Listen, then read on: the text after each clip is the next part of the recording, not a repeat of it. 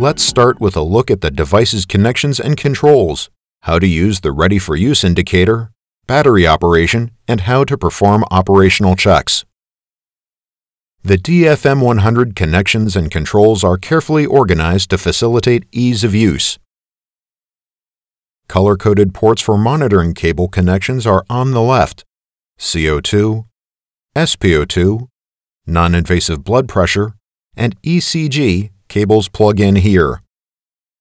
A therapy port for external or internal paddles or multifunction electrode pads is on the other side. If you are using the DFM100 for transport or in high-vibration environments, install the therapy cable collar that comes with your device. Operating controls and indicators are on the front. This is the Ready for Use indicator. The flashing hourglass tells you that the device passed its last self-test and is ready for use with sufficient battery power for shock, pacing, and monitoring functions. The therapy knob is the on-off switch. Just turn it to the desired mode of operation. The information on the color display is customized for each mode, and its layout may vary depending on your device's installed options. In monitor mode, the display includes 3 wave sectors and a parameter area with related measurements. In manual and AED modes, the screen displays an enlarged Wave Sector 1 waveform. The DFM100 is configured to populate each wave sector with a predetermined waveform. Wave Sector 1 will only contain an ECG waveform, which is used by the arrhythmia, heart rate, and AED analysis algorithms. It also includes the ECG calibration bar and rhythm label. Wave Sectors 2 and 3 are automatically populated when parameter cables are connected. If the parameter source is the configured choice of a particular wave sector, it is displayed in that wave sector when available.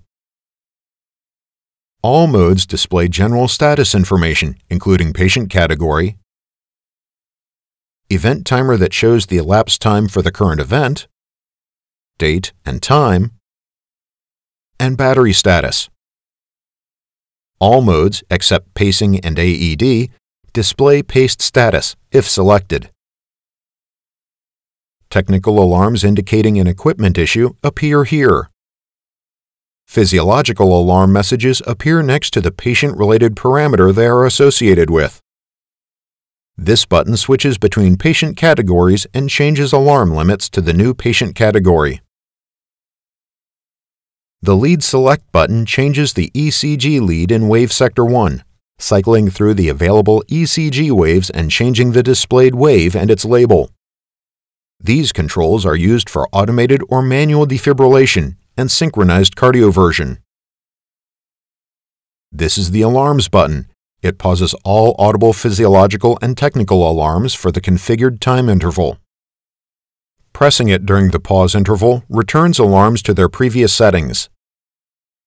Press the Mark Event button to insert a time-stamped annotation on the ECG strip and in the event summary report to note events as they occur, including certain drug administration.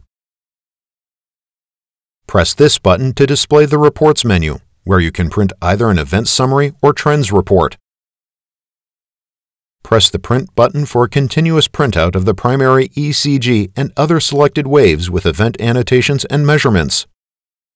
Below the display, there are 4 soft key buttons that perform the function listed on the soft key label immediately above. The button labels change according to the function you are performing. This is the Smart Select knob. Press it and the main menu displays. Turn the knob clockwise or counterclockwise to scroll down or up a menu's list. Press it again to select that item. If you have a numeric selection window open, turning the knob clockwise increases the numerical value, while counterclockwise decreases the value. Press it again to select that value. To load a new roll of printer paper, open the printer door by pulling up on the latch. Remove the empty paper roll by pulling up on it. Place a new roll of printer paper into the paper well, positioning the roll so that the end of the roll is on the bottom. Pull the end of the paper out past the paper roll and close the printer door. The top of the Efficia DFM100 consists of a handle and the optional external paddles.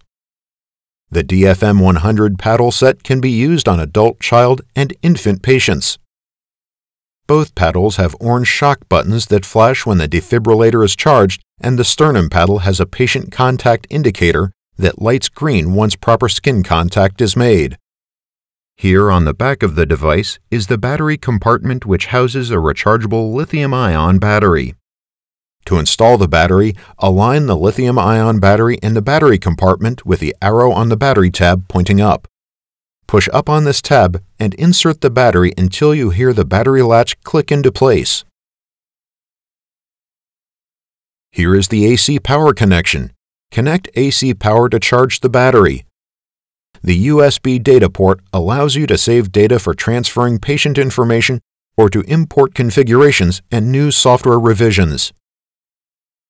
On the front of the device, this LED indicates that AC power is connected, and this indicator lights to tell you the battery is charging. This screen icon indicates the presence of a battery. As the battery drains, the icon displays incremental charge levels. An X in the icon indicates no battery. To assess operational performance and alert you if a problem exists, the DFM100 routinely performs automatic self-tests. The results of the tests are reported through the Ready for Use indicator and messages when you turn the device on. The blinking black hourglass symbol indicates the shock, pacing, and monitoring functions of the device are ready for use and sufficient battery power is available for device operation. A blinking red X and a periodic audio chirp indicate whether a low battery condition or no battery is installed and the device is running on AC power only. A blinking red X and without a periodic audio chirp indicates a low battery power condition, but the battery is currently charging. The device can be used, but its battery-only operation time is limited. A solid red X and a periodic audio chirp indicate a failure has been detected that may prevent the delivery of defibrillation therapy, pacing, or ECG acquisition. A solid red X without a periodic audio chirp indicates either there's no power available or the device cannot power on. If, after power is supplied, the indicator reverts to the blinking black hourglass symbol, the device is ready for use. To supplement the automatic tests, you should perform shift checks and weekly shock tests or operational checks on the device. The American Heart Association recommends completing a shift check at the beginning of each change in personnel to help ensure that defibrillators are ready when needed. Philips provides a checklist to complete a shift check on the DFM100, including the Ready for Use indicator and related accessories and supplies. You must make sure that the DFM100 is not connected to a patient when performing an operational check.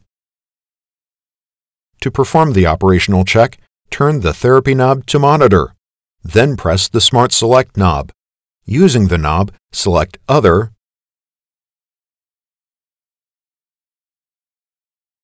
Operational Check, and Run Op Check. This message lets you know that you are exiting from all clinical functionality and entering a test mode. Select Yes to leave clinical mode. Then press the Smart Select knob to start the check. Be sure to connect all cables and accessories, as instructed on the display, prior to running the operational check. You will be prompted to set the therapy knob to 170 joules and then 150 joules. If everything is set up as expected, this series of tests will begin with a few interactions along the way. If not, you will be prompted to correct the setup, proceed with the test based on the current setup, or exit Op Check. As each test is run, the message window In Progress displays. You are given a pass or fail indication upon completion of each test. When the Op Check is done, a report is printed automatically, if configured. The first part of the report lists test results. The second part lists additional checks you should do to make sure that you have the necessary supplies and accessories and they are all in good working order. For details about these additional checks, consult the instructions for use.